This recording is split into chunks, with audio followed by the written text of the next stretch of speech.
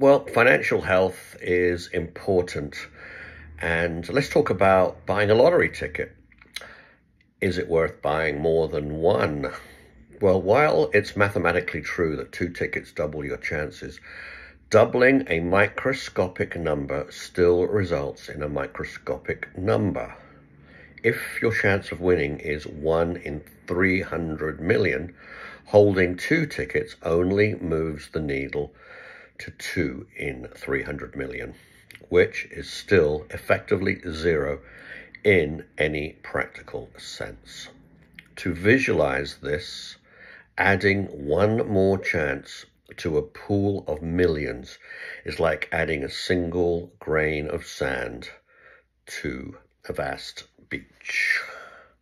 Ultimately, you double your expenses for a mathematical gain that is so small it is effectively invisible.